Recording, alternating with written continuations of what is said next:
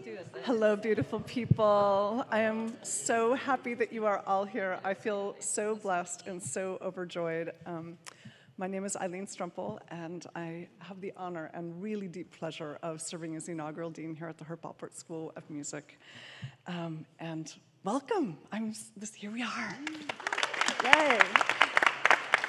So I want to start by welcoming members of our inaugural alumni board. You are truly a distinguished body of creatives, of executives out there changing the world, and we're just so grateful to have this time to start to come together, for you all to get to know each other, to connect with each other, but then also really importantly, to connect to our students. They need to see role models. They need to see how it's done. How do you, this kind of building a life in music, and to be able to see all these diverse experiences, these different pathways, these different passions. It means everything. And I want to welcome the students that are here tonight.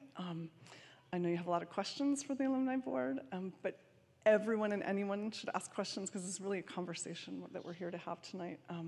But boy, what a wonderful way to have some of our most amazing students that I love so much, to have you have a connection right here to some of our most distinguished and beloved alums. A hearty alumni welcome. Here you all are, and to have you back in the school. For some of you, you come back all the time. For others, it may be the first time in a while.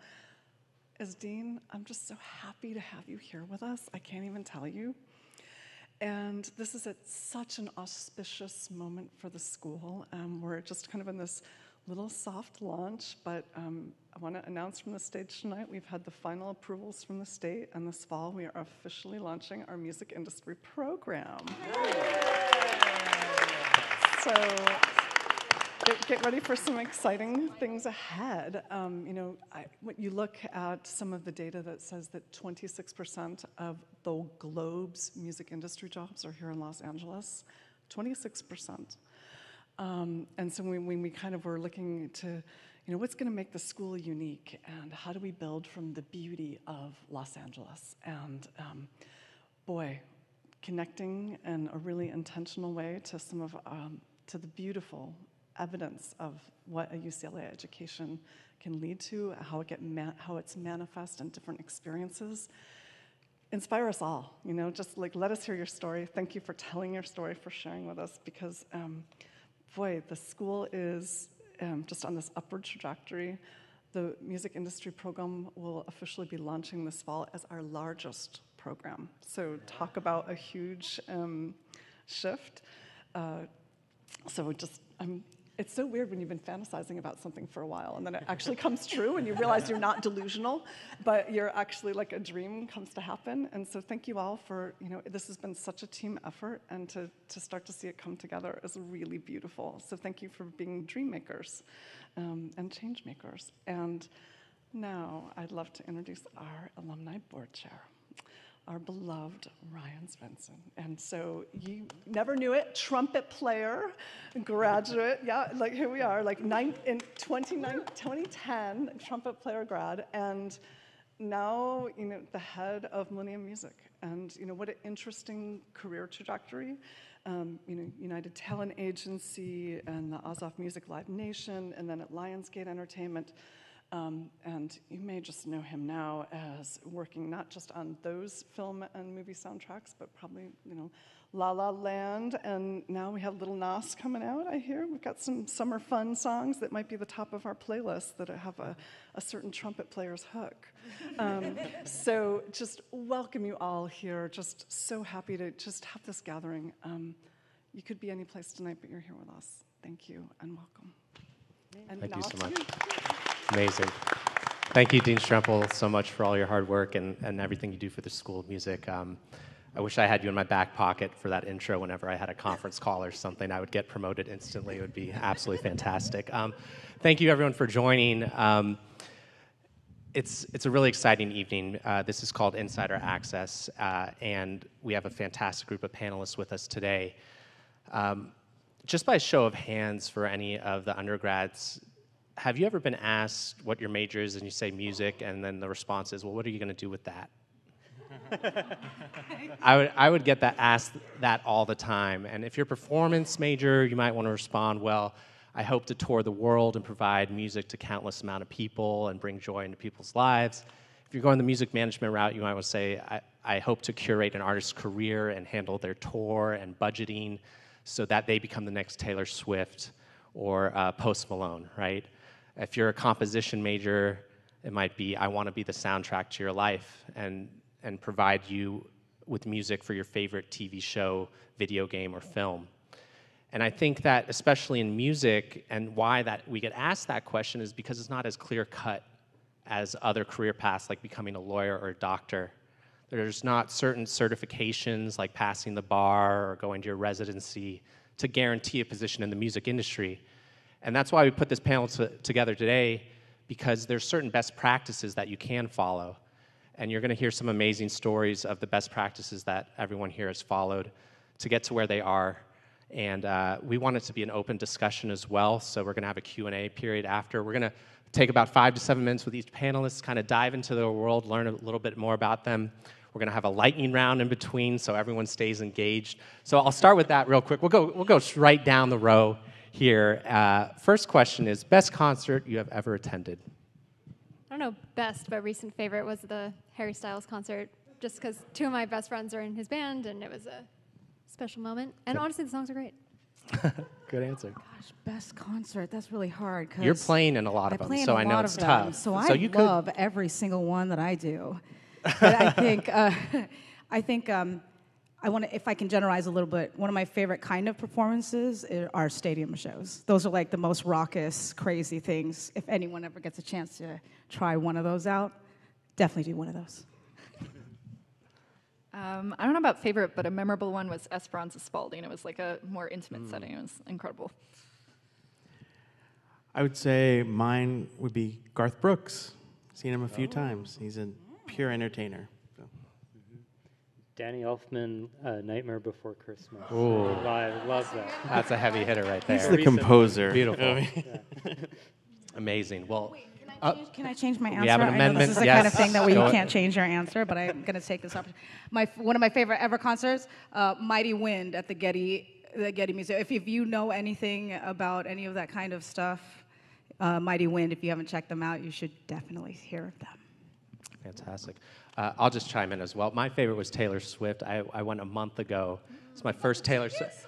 It was a crazy story. I had to do wild things, but we got the tickets.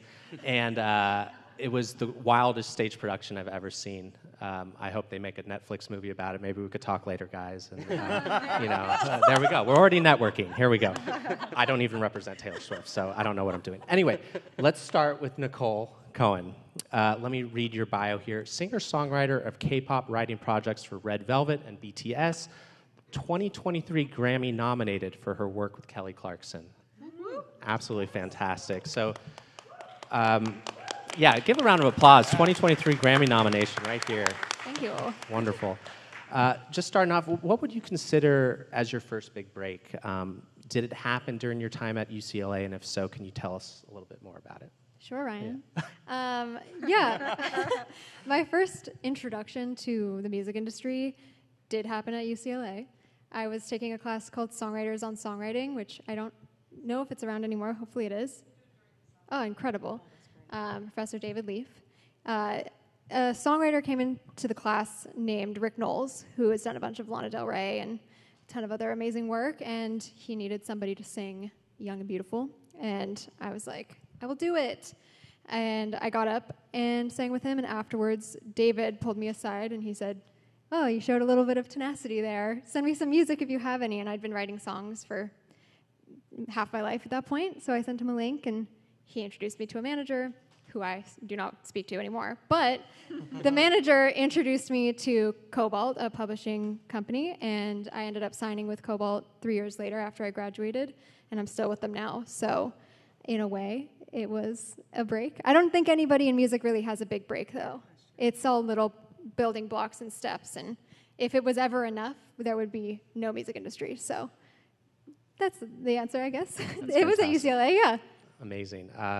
So would you say persistence and that networking mindset started here at UCLA and ultimately paid off because of that connection and just continuing to pursue it and follow it? Definitely, yeah. When I was introduced to Kobalt, I wasn't aware of the way that the music industry works, which is people keep an eye on you for a while, and it's all relationship building, and you don't walk into it happens every once in a blue moon where you're handed a record label, and I know people who have been handed record labels and moved here from Florida, moved here from Iowa, but it's not really a recipe for longevity. And in order to have longevity in the music industry, you have to like build upon every relationship that you meet when there is chemistry there and when it's someone that you genuinely connect with. So, yeah, I mean, if I had just said, oh, I don't know, I'm not going to send him anything, who knows what would have happened. So yeah, absolutely. And so your first Grammy nomination? Yeah. And now you're executive producing several projects. Do you believe you need to be multifaceted in the music industry? In your case, you're being a songwriter, executive producer, and a musician to ultimately be successful in today's music industry? Absolutely, especially if anyone has aspirations to go into the songwriting or producing side of things. When you're in the room with an artist, you're never one thing. You're writing with them. You're ideally contributing to the track, whether you're on the computer or not. You're a therapist as well. And I started as an artist and still have an artist project that I work on. And knowing what it takes to be an artist is really important when you're in the room with them because you have respect for the amount of work that goes into everything that they're doing. I know songwriters who haven't been artists who are like, artists are such babies. they're tired. They're upset because their label's not communicating. But it can be really difficult to be in that position. But yeah, as far as executive producing goes, it's been really rewarding to have control and creative input over an entire project. And additionally, like on the financial side, if you're planning on being a songwriter, do not plan on just being a songwriter because unfortunately in this day and age, it's really difficult to make a living just doing that because you don't have master points, you don't get fees, you just collect your publishing from Spotify, which is not enough to buy you lunch or pay your rent. So yeah, it's important to expand your skills, especially while you're in school. Like take advantage that you have a studio here. It's incredible, and learn what you can about engineering and vocal producing, and play as many instruments as you can, and use all the resources. Fantastic. And speaking of difficulty, just show of hands, how many freshmen, sophomores, juniors, seniors? Okay, great. What was the most difficult part of transitioning from school into your full-time role? I think the answer might be the same for people in music and out of music, which is just having control of your own schedule and not having, I'm a big academic person. I loved essays, I loved tests, I loved turning in assignments and getting a well done or a grade. Yeah. So kind of venturing into a field where everything is subjective and one person can hear a song and think it's the best thing they've ever heard, and another person can hear the same song and not answer your email. Learning how to validate yourself is really important, and I think it was a big lesson coming out of school and still learning the lesson because some songs that I have from 3 or 4 years ago, or even songs that I wrote while I was in college, are getting cut now. And I'm like, I thought that was a bad song because people ignored it 3 years ago, but it really is less about the songs and more about, persistence. Absolutely. And what's the most fulfilling part of your job? I love making music. There's nothing better to me than at the end of the day, especially when we're talking about like pop songwriting and production, when it's right, and finishing a day with a group of friends or even by myself and playing the song 5 times at the end of the day and being like, this is, I don't know what a hit is, but it feels like a hit and it feels great to me, and I will listen to it in the car for the next 2 weeks. That's the most fulfilling thing. And it's funny because like you'd think it would be a Grammy nomination, but when you get one of those, you're like, now I need to figure out how to get the next one. So it's less fulfilling than you think it is, but it is very exciting, and I'm really proud of where I've come from, where I started and where I am now in the past few years since I graduated. And absolutely. Yeah. And we're proud of you. So Thank everyone, you. Nicole Cohen, thank you so much. Not off the hook yet. Another lightning round is among us, people. Most memorable UCLA moment? Oh, God. Undie Run, I guess? I don't know. Pass. Do they still do that here? Okay. Jumping in the inverted fountain after a senior recital. Oh, very nice. Everyone knows that's a tradition, right? You have to go in the inverted fountain when you graduate? Okay. Part of the undie run, is that right? I got to speak at my graduation, so that was really fun. Oh, very nice. She did great. It would be Spring Sing. So I was in a group and we ended up winning Spring Sing. the year I was in it, sweepstakes. So Yeah, there's a lot, but a lot of great memories that I could think of. Probably meeting James Horner. He came and gave a master class, film composer, who's also a UCLA alum. Getting to meet him before he passed away, that was great. I'll always remember that. Beautiful. Very nice. Well, up next, we have Nicole Garcia. Studio and concert musician. Recent performances include the 2023 Grammys with Luke Combs. We have the Lady Gaga residency in Las Vegas with Billie Eilish, with Rihanna, and also played with Burt Bacharach's last recorded release with Elvis Costello.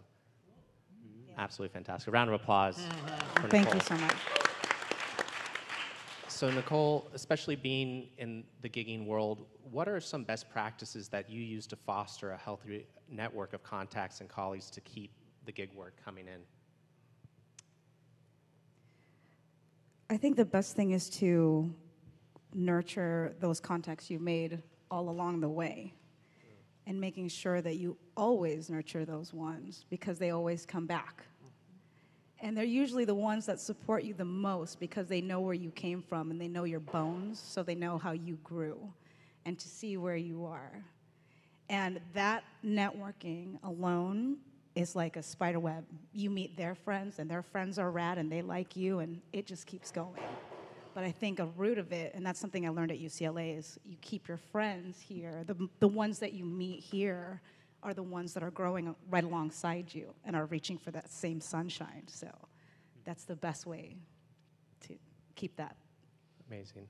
And networking, it's a reoccurring theme that everyone will hear throughout your time here at UCLA in general, and it's one of the most vital parts of the music industry.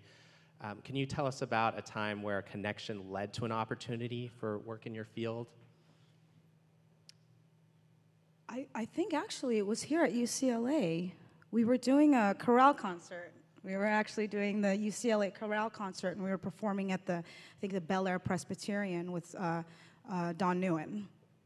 And we were doing something, and to this day I cannot remember which chorale piece it was, but it was so moving that it was like the first time I'd gotten like fully lost in something. And Don Nguyen said, "Oh my God, I love how you got lost there." I said, the place, just everything about it just transported me. He introduced me to someone, hey, he needs a violinist and soon. Can you come in for him? And that led to that, led to that, led to that. So just those moments, especially like a concert, you have no idea how many people who support the arts come to UCLA concerts just to sit and chill. And then they want to give money to you.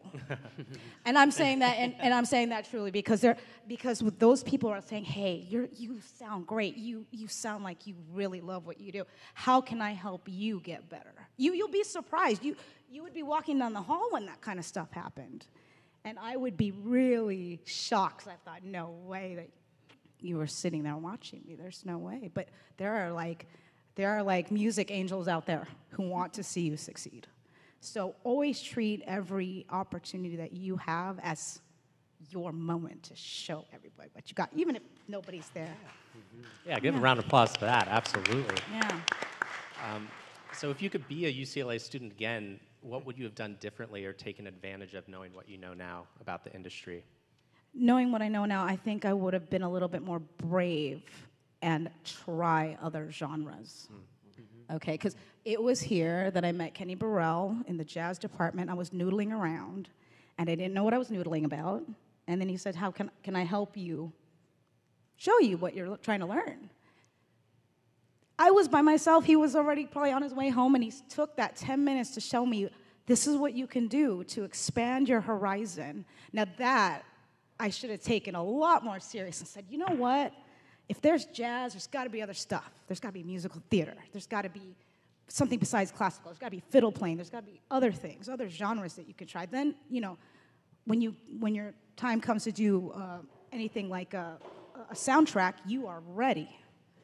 But I had to learn a lot of that stuff along the way. If I had just taken the time at UCLA and spent it kind of nagging my teachers, hey, give me 10 minutes, show me what you can show me so I can learn how to do that. Anything to transform your musical experience will help you tremendously.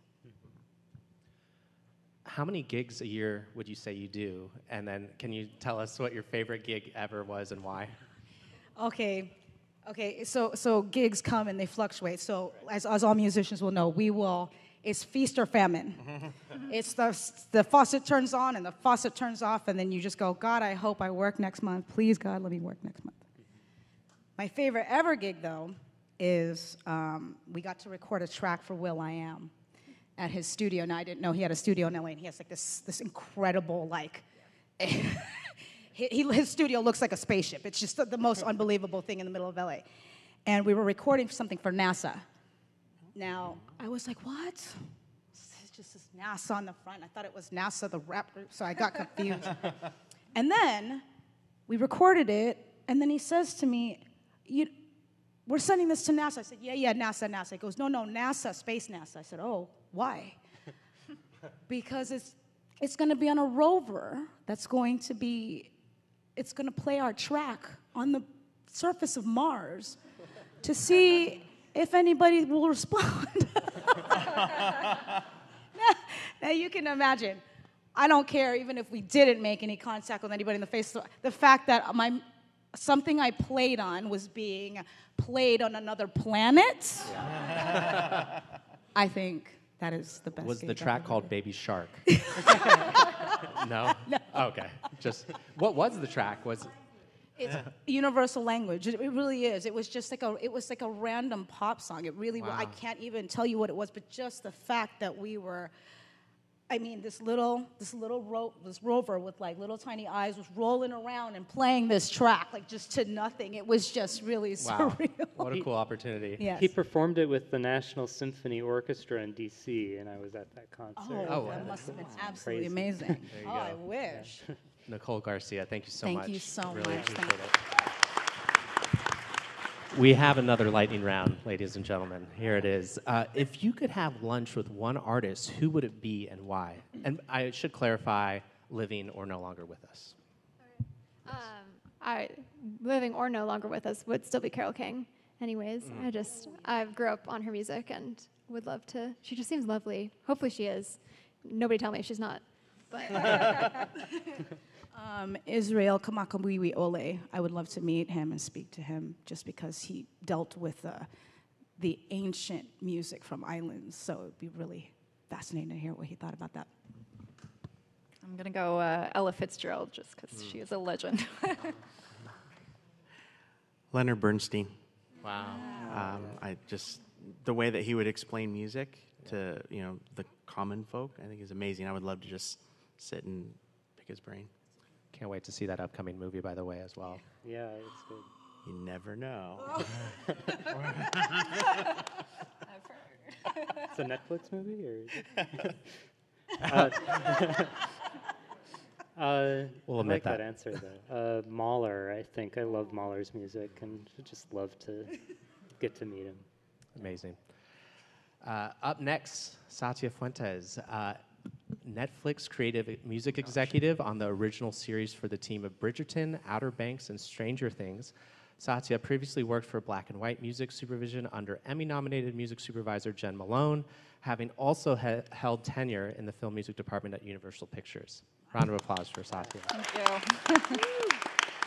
So Satya, as a jazz ethnomusicology, it comes out eventually. Ethnomusicology major, what did you originally want to have as a career? I think I wasn't sure. I went into the performance major full-heartedly. I had done the jazz thing. I was a little burnt out on it. I wasn't sure if I wanted to go like the band kind of route, artist route. But my dad was a filmmaker, and I was kind of looking for something that bridged more of my interests. And when I found out about music supervision, I was like, oh, this is really cool. This incorporates storytelling. This incorporates music as a narrative. And I think that's when I figured out, like, oh, this world of sync and music supervision exists, and I got really, really excited. Absolutely. And can you tell us what it was like, and this is for all the seniors and juniors especially, upon graduating from UCLA, how did you land your first full-time job?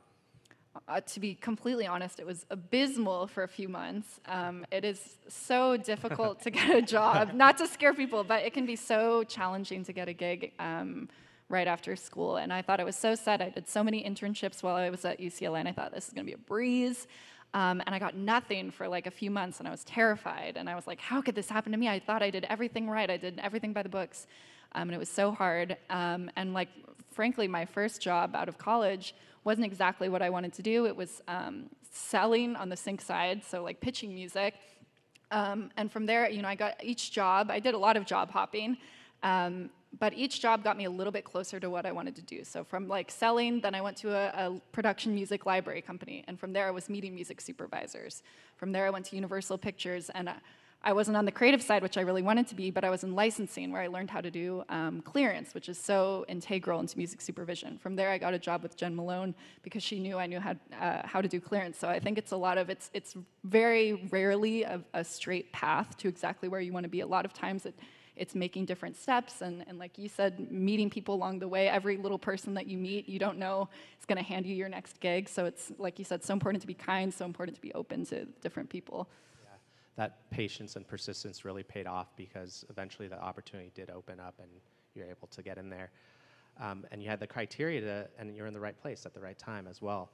Totally. What would you say has been your hardest obstacle to overcome to get to the path that you're on today?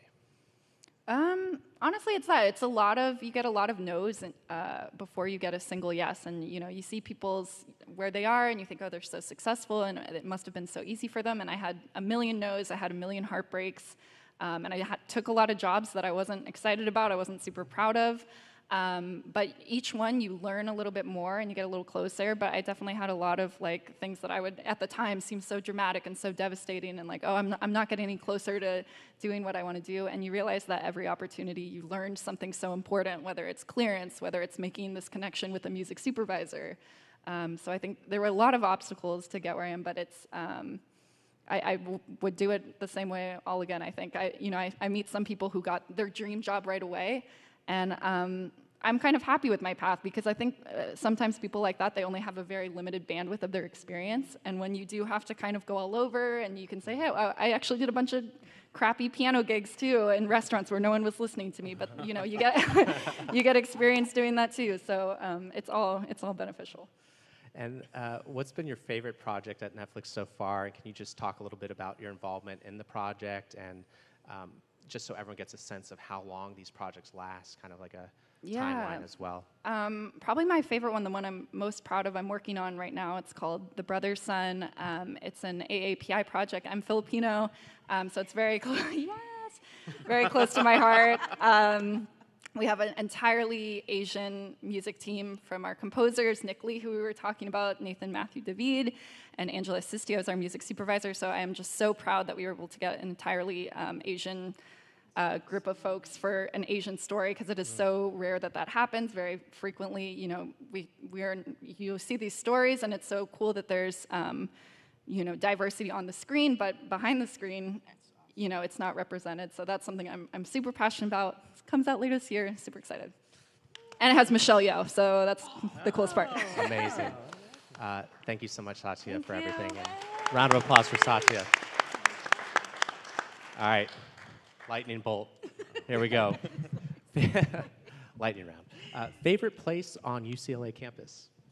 Oh my gosh, Music Cafe. Satya and I, we graduated the same year, and we spent so much time there. North Campus, right near the art department, is one of my favorite places. Very nice. Powell or Music Cafe. The steps of Powell looking at Royce Hall at night. Oh, that's good. And mine's Royce Hall. I love Royce Hall. It's so beautiful. A lot of good memories. Yeah. Beautiful. I like the sculpture garden. Yeah. Classic. Vince Villanueva, a manager of music clearance at Netflix and animation, unscripted and kids and family shows. Vince previously worked on the music team that revived American Idol on ABC and served as director of music clearance at DreamWorks Animation from 2015 to 2017. Round of applause for Vince, everyone. Thank you so much for being here. So Vince, when you were a student at UCLA, what were your original plans upon graduating? And did they involve working at an entertainment company like Netflix? So I originally came to UCLA to be a composer, and I was going to be the next John Williams, like every other composer who comes to UCLA. And then I started taking orchestration. I realized, not for me. So I ended up doing music education, and then actually had a job lined up in education at a junior high school when I graduated. But I also wanted to work in entertainment. And so I thought, if I'm going to do it, this would be the time to give it a try. So I decided to pursue entertainment, try and get a job in that field. I got one, and so I put the education and teaching on hold and said, I can always come back to that, if the entertainment thing doesn't work out. 25 years later, here I am. So it worked out. So Beautiful. And what are some of the skills you acquired at UCLA that directly applied to your work today? I would say two. There's two things that come to mind. One is I was a director of an a cappella group, and to be able to direct your peers is very hard. It's very hard to do because you have to be the leader. Some are older than you, some are younger, but you have to make those decisions. So it's being able to make hard decisions and not, as musicians, we tend to be a little more emotional than other people. So to not let the emotion take over, have it be more head than heart. So that was the first thing. The second thing would be, and all musicians do this or have to experience this, is learning how to pivot. So, you're playing outside and your music blows away, so you have to go by memory, or your amp blows, or your chord doesn't work, or whatever. You immediately have to switch, and the show must go on, and you have to figure out how to get to the end. So taking that skill set and magnifying it in my current job, and along the way, it was learning how to pivot when things get really hard, or that when things seem like there's no way we can do this. How can we do this? Well, again, the show must go on. We have to get to the end somehow. So it was those two things, I think, started here, that really helped me in my career now. Wow. And how do you go about mastering some of the critical parts of your current job that you didn't learn as a student? Were they on the fly, or were you trained? Does it come along with the position? Yeah, so I didn't know music clearance existed Right. when I graduated from here, because at the time you were either a composer, a performer, or an educator. And so getting out into the real world, I knew I wanted to work in music, so I had to first learn what other things there were. And so I learned about music clearance.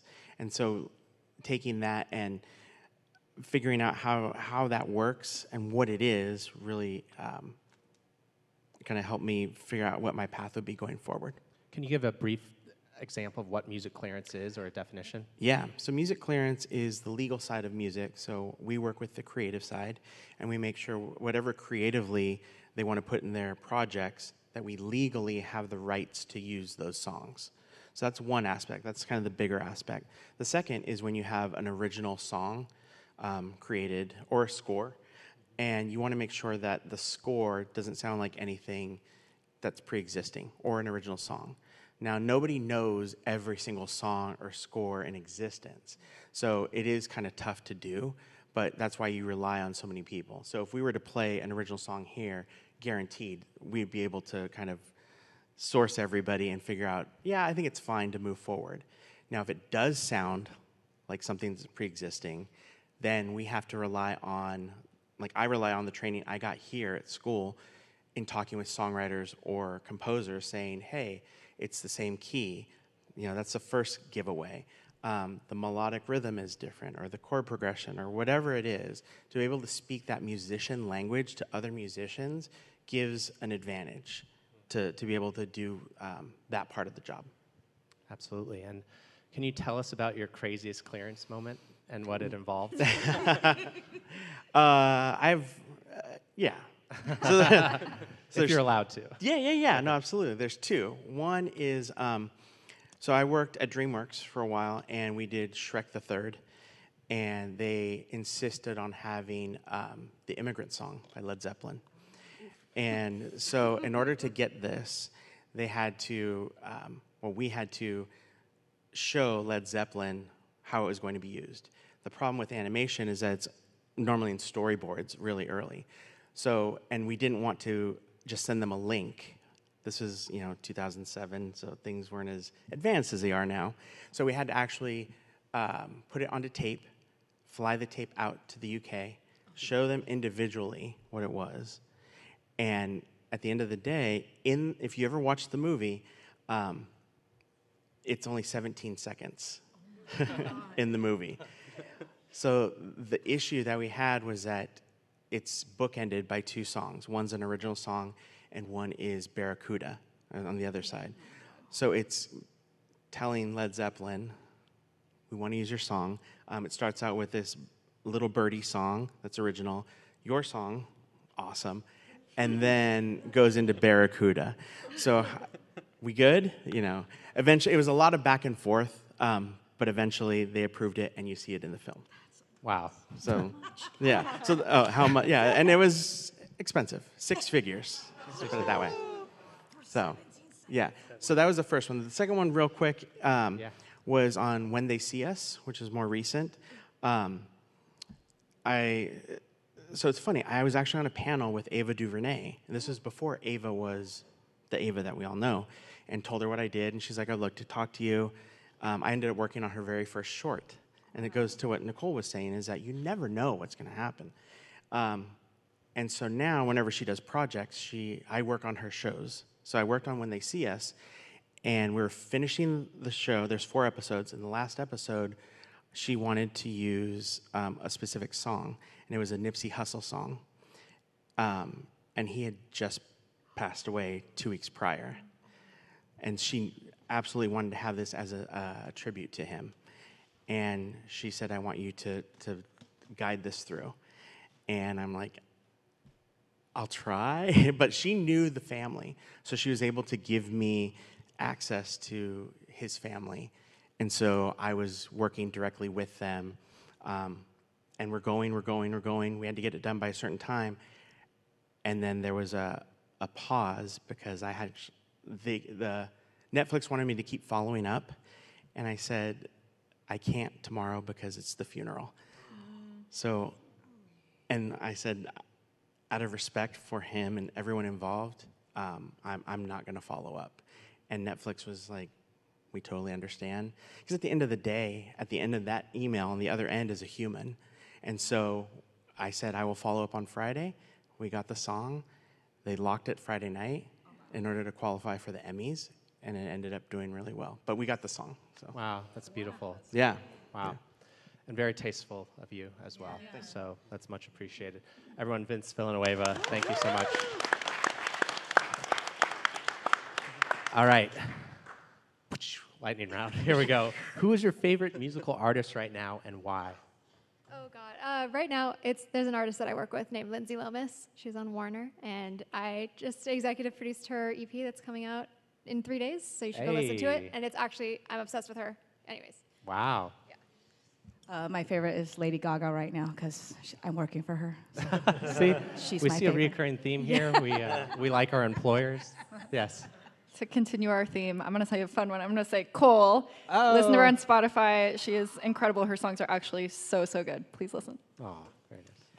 I listen to a lot of Ed Sheeran right now. So. I was listening to Bjork this morning and just really enjoyed it. She's so creative. I just love her ideas. Yeah. Beautiful. Jeff Kricka, film composer and orchestrator with awards for Turner Classic Movies, ASCAP, and the Henry Mancini Foundation, and works featured in the Batman, Thor, Love and Thunder, Glass Onion, Marvel's Spider-Man trilogy, The Imagineering Story, Jojo Rabbit, Incredibles 2, Coco, Rogue One, A Star Wars Story, Doctor Strange, Star Trek Beyond, and Inside Out. Woo! I don't believe it either. Jeff, so composing is often a slow burn as a career. When did you notice that your composition career really started to take off and gain traction, and how could you tell, and do you attribute that to anything in particular? Yeah, it's probably a recurring theme that you're noticing up here is that there's not usually just one, pivotal turning moment. It's a lot of little baby steps that you take in your career, and that certainly was the case for me. You know, it's not as though like just because you're an amazing composer, somebody's going to give you the responsibility to score the next Spider-Man movie or something. So for me, one of those pivotal moments was actually going to school here at UCLA, because, and this is also a recurring theme, a lot of the connections and the relationships that I formed with other students, other faculty members while I was a student here, are still people that I have relationships with today and find work with today. This morning I was just in the early stages of starting to orchestrate the Captain Marvel sequel movie, which is called The Marvels, which is being composed by Laura Cartman. I met Laura while I was a student here at UCLA. I took classes from her at the film department. So, and she's incredible. And you know, although our relationship over, you know, it's been 15 years since I was a student here, has definitely changed. I did intern for her while I was a student, but it's just so great, you know, to sort of like look back on this history that I have with her and other people too that I had met while I was a student here at UCLA. It just keeps giving, you know, the relationships that you form, the networks that you form with people. And it's all little baby steps. Yeah. Absolutely. And what's the hardest part about starting a new project, and what's your favorite part? The hardest part is always beginning, because you're trying to, you know, establish a sound or a style or something that's going to work for the identity and the storytelling of the movie that you're working on. So if I'm composing the movie, that's always like the hardest hurdle to get over, is getting the filmmakers on board with the ideas that I'm having for their movie or their series or whatever it is. And if I'm orchestrating, that's the hardest thing, is just starting. It's just beginning and making sure that everything that I'm doing is vibing and jiving with what the composer's done, and making sure that I'm fulfilling, you know, the promise of their music to deliver that to the scoring stage with the orchestra performing. So, yeah. And working with the director for the first time, how do you find out about their communication skills, how they operate, and how do you pull out the music from within what they are communicating? I've worked with some directors who are super centric about the music and very specific and will give you handwritten notes that are pages long, others that just say good or bad. So how do you manage that? You just have to be really good at communicating. I think the best thing for a composer to learn, that I learned early on, was just not talk about music with directors. Talk about story. You know, talk about what the storytelling ideas are in their movies. Because if you start talking about music, you're just going to go down a path that's you never know, like where it'll lead. Probably nowhere good. It's much better that I get on board with what their ideas are with the storytelling in the movie and what I'm feeling as, you know, somebody that's, you know, part of this, experiencing the story. And reacting against it, and how I would want to feel as an audience member. So yeah, that's you know, that hurdle to get over early on. You know, making sure everybody's on board with what we're doing and that we're walking in lockstep, because I don't want to ruin their movies. Absolutely not. Yeah. Can you tell us about a time when you were composing for a project and encountered a difficult situation and how you ultimately resolved it? Yeah, there's a few that I could think of, definitely. There's always something on a project where you have a difficult moment and you have to solve it. One of my earliest short films that I worked on while I was a student here at UCLA, I remember the director, every demo that I was writing, the director just kept saying, oh, it needs to be darker, it needs to be darker. It was a Civil War movie. It was a very dark movie. A lot of people were dying. And it's just like, it needs to be darker. And so everything to me that meant, oh, I need to go more dissonant or more, you know, low instruments, you know, something that's very complex and psychological. And then finally I realized, oh, maybe what we should do, because nothing that I was doing was working, was I said, okay, well, what for you would be dark? What kind of music would be dark? And he said, well, we should listen to the temp music.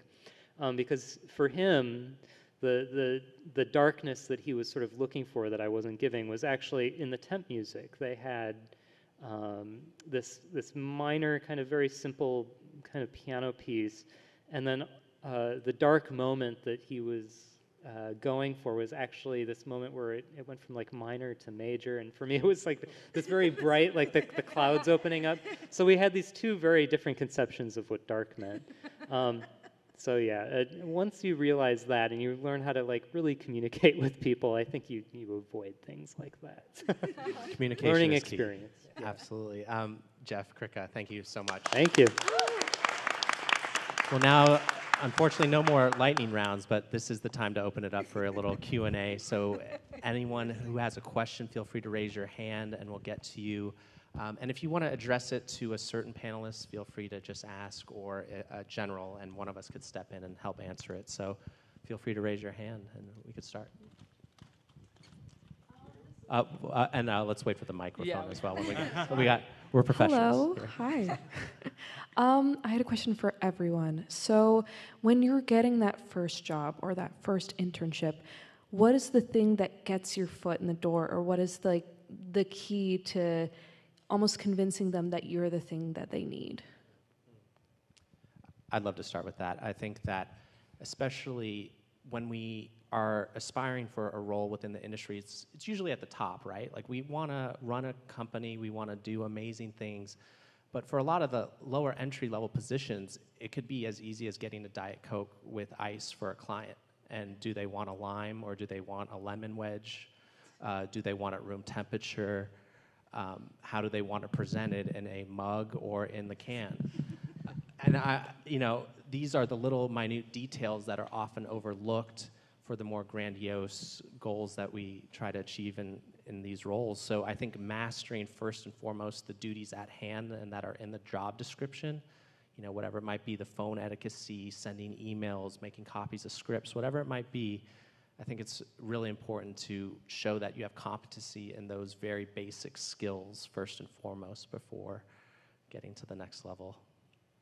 Yeah, I can speak to the creative side as far as getting into writing sessions, and I would say being a kind person and being someone that people want to be around is extremely important, because the basis of the creative industry is collaboration. So just be a good person as much as you can. I think a real big part of it is being grateful, no matter what gig you got. Like, you could be at the worst gig, but you have to find something in it to be grateful for, because that shows more than anything. And it shows if you look at every opportunity as an opportunity instead of an opportunity to impress someone and say, hey, you need me. They should be able to see it within you without you having to try. So it really should come from in here. Mine, I'd say, was two-part. One is doing your homework and really doing a lot of deep research. I know I did a ton of cold emails to get different jobs, and the ones that I got responses back, I did a paragraph really explaining that I understood who they are, I understood their work, and I think that goes a really long way. And when I get cold emails and I know that the person did a little bit of extra homework, those are the people that I really take time to connect with. And number two, kind of like what Ryan said about, when you're getting into, probably your first job will be more administrative, is like, how do you make people's lives easier? I think a lot of people go in like, how can I be the most creative person ever? And how can I exploit my, my creativity and my musicality? But a lot of times it's like, hey, I can make a really awesome spreadsheet that will make your life 70 times easier. And those are the people that people are excited by. It's not because you can make the coolest playlist in the world. A million people can. So I think that goes a long way. Yeah, pretty much everything they said. The one thing I would add is passion, to have passion for what you want to do. I know when I've interviewed people, I say, why do you want to work in music? And everybody says the same thing. I love music, and I listen to all this kind of music. So I say, what else? Yeah. Well, music makes me feel this. Great. Anything else? What else? Because we feel a lot more. Like, we want those goosebumps moments, and I want to work in an industry where I can get that. Those are the things. Like, you have to really dig deep and let your inside part out, and that passion, I think, will help. Yeah, I would say, second all of these. It's really what I've understood. It's about being a really good collaborator with the people you work with, and forming really good relationships with everyone. So, yeah. Fantastic question. Thank you so much. Yeah, let's give a round of applause. Don't be shy. Oh, wait, who's? Sorry, I didn't see the hand. Any hands? Oh, there we go. Hi, this is for everyone also. How do you balance when you have a lot of different gigs all in the air at the same time and prioritize your time and at the same time be thinking, do I need to clear space in my schedule for the thing that hasn't come yet, and which one do I let go of, and to create this space and know that something you want more is going to come into that space? Because I find myself just so busy and I'm like, I don't think there's space for the new thing to come in yet. So how would you think about that? I'd be happy to start. So there was this fascinating post about a Google executive who wasn't getting promoted. And what they ended up doing was they focused 100% of their job only on the focused tasks to get them promoted in their job description. They didn't take on any external, any side gigs or helping other people out. They only focused on their job. And they ended up getting promoted within the year, and that really changed their trajectory. And I guess what I'm getting at is you really have to analyze what is important to you, whether it's the income or the prestige or your relationships that you want to keep expanding on, and prioritize in that matter. Especially within organizations, it's really tough to do that, but I think since it's so project focused, prioritizing what is coming up on a deadline or what is going to be the most profitable for the company's objectives comes first and foremost above everything. And so that's how I usually prioritize my schedule. I don't know if this will relate directly to your job or situation, but on the creative side, I find that saying no to way more things than I used to say no to has helped a lot, and I see a way bigger return when I'm working on things that I'm very passionate about and projects that I really believe in with artists that I really believe in. When I started, I was doing 7 days a week, two sessions a day, and saying yes to every possible thing I could. And as I've gotten a little bit closer to where I want to be in my career, it's great to hold off and say, all right, I can dedicate 3 weeks to this artist, then I can take a week off, and I can work on my own stuff. And yeah, I do find that when you're truly passionate about something, you end up seeing a greater return on it in the long run. I think that's one thing that we don't really talk about is making space, because that creates space for mental and emotional health too. And as much as we want to get all those amazing gigs, the one mantra I always had is there are always going to be gigs. So regardless of the best gig that you see now or on the horizon, it'll come if you just stay focused. One of the things is to really understand you as a being, because you, at the end of the day, you're not a machine, you're a human. So you really got to take care of yourself mentally and emotionally first, so then you can attack all the other things that you want to go for. But yeah, take care of you first. This is such a good question, something I think we think about at Netflix a lot about prioritization.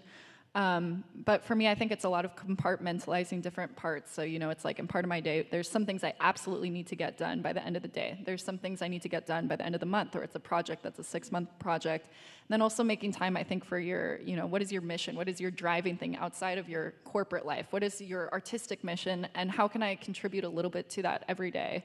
And, the larger goals, because I think it's really easy, especially in a corporate job, to just kind of go day to day, and you lose kind of the zoom out and the bigger picture. Yeah, I would say similar to Nicole, it's honing your instinct and really trusting that instinct, because that's what's going to get you, to the next thing. So. Yeah.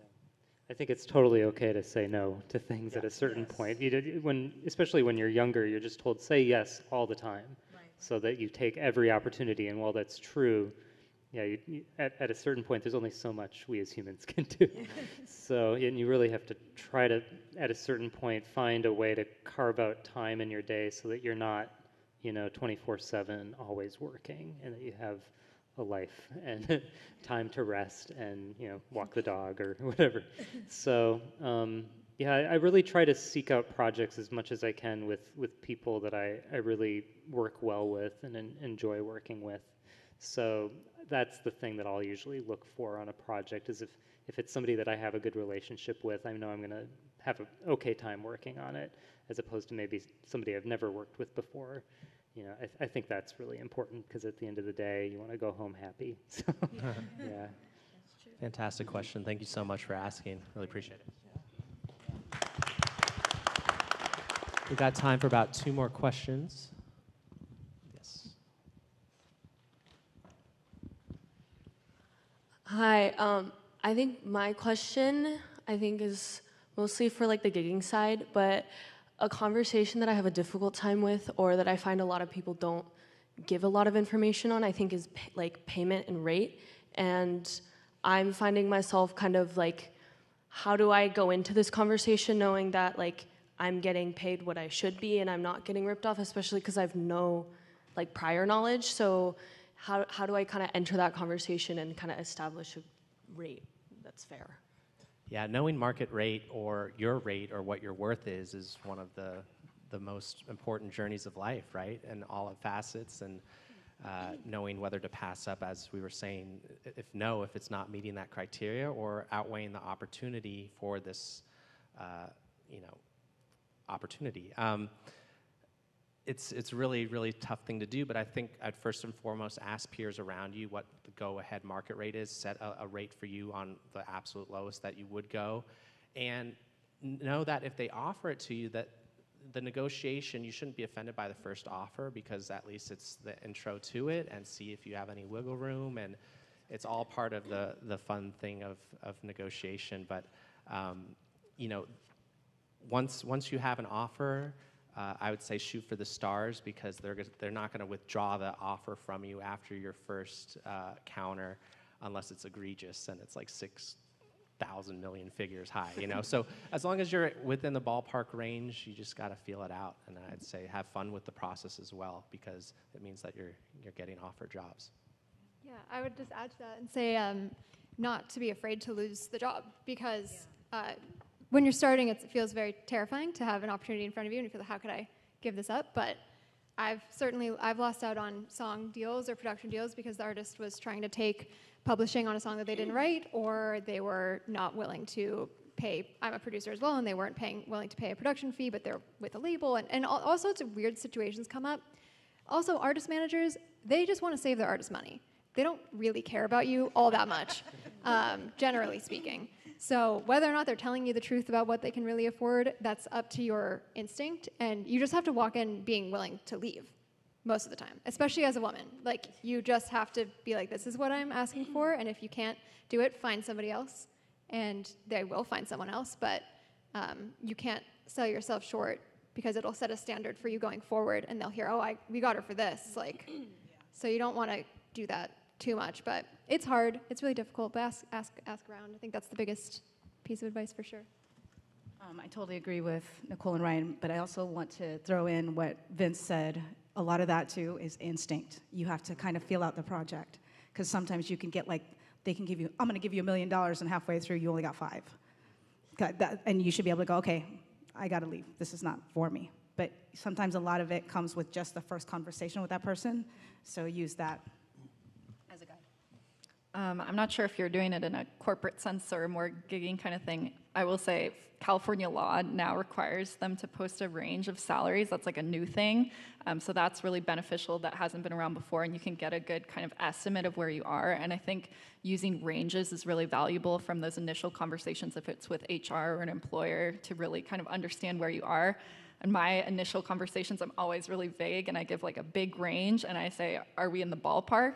Because if we're not in the ballpark, then maybe it's not an opportunity. But I will also say another thing is I've taken a few jobs that I've taken a pay cut, but it's ultimately got me way more money later, because of that opportunity was worth more than a job that was paying more. So it's not always a straightforward line as far as your income going like this. A lot of times, like, my income's definitely been like this. So, yeah.